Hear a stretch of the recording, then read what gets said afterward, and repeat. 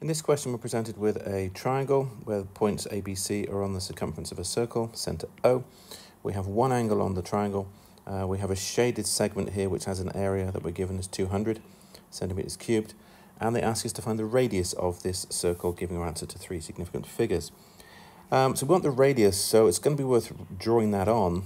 But just looking at the question, if we've got a question involving a segment here, it would help to actually have two radii drawn on here to actually represent the sector of which the segment is part of. Now, just by drawing that on, I can now see I have a circle theorem going on here because I have going up from points A and C, I have 75 degrees on the circumference, so the angle at the center here must be double that. So that's 150 degrees, so I'm going to write that on. Do I need to state my reasoning for that? No, it doesn't say state any reasoning, so I don't need to do that. But the reasoning would be angle at the center is twice the angle at the circumference. So now I have this, I could actually write an expression for the area of this sector here. Okay, my radius I don't know, so I can just label that as R. But the area of sector, so area of the sector, which is AOC, is equal to 150 over 360, so it's the fraction of the circle that I've got, multiplied by pi times the radius squared. I don't know what the radius is. Let's simplify this just a little bit. So 150 over 360 is the same as 5 over 12, so I've got 5 pi r squared over 12. Now, I can also write an expression for the area of this triangle AOC. So let's do that. So area of triangle AOC. Now remember, I know the two sides, either side of the angle 150. So I can use my area of a triangle rule, which is a half. AB, which is r times r, so r squared, sine of 150. And sine of 150 is equal to 1/2, so I have a half r squared multiplied by a half, and that gives you r squared over 4, so that is the area of my triangle AOC.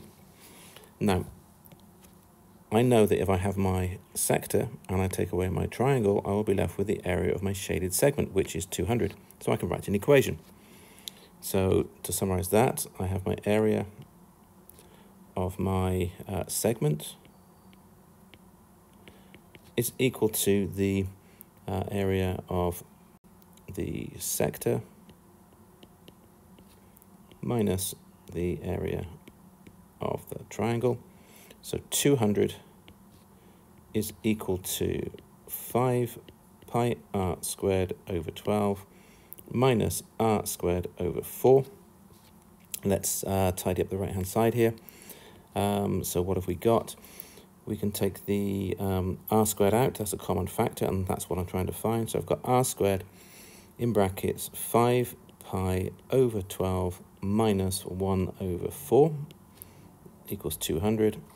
So my radius squared is equal to 200 divided by this horrible thing here, 5 pi over 12 minus 1 over 4. So let's just tidy up the left-hand side on my calculator, see what answer I get. So this results in 188.8579585. I have to give an answer to three significant figures, so I really want my workings to go to at least 4.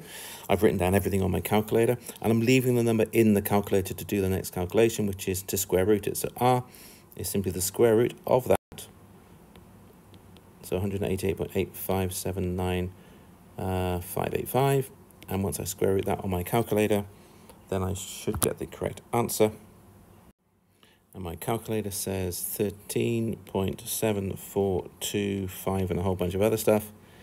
So rounding to three significant figures, that is 13.7, because the 4 there does not affect the 7, does not make the 7 change. So it's 13.7, and that will be centimeters. So with this question, it is always worth drawing in extra lines, writing in the radius that you know, forming these triangles and looking at the relationship between basically these three parts here, the sector, the triangle, and the segment.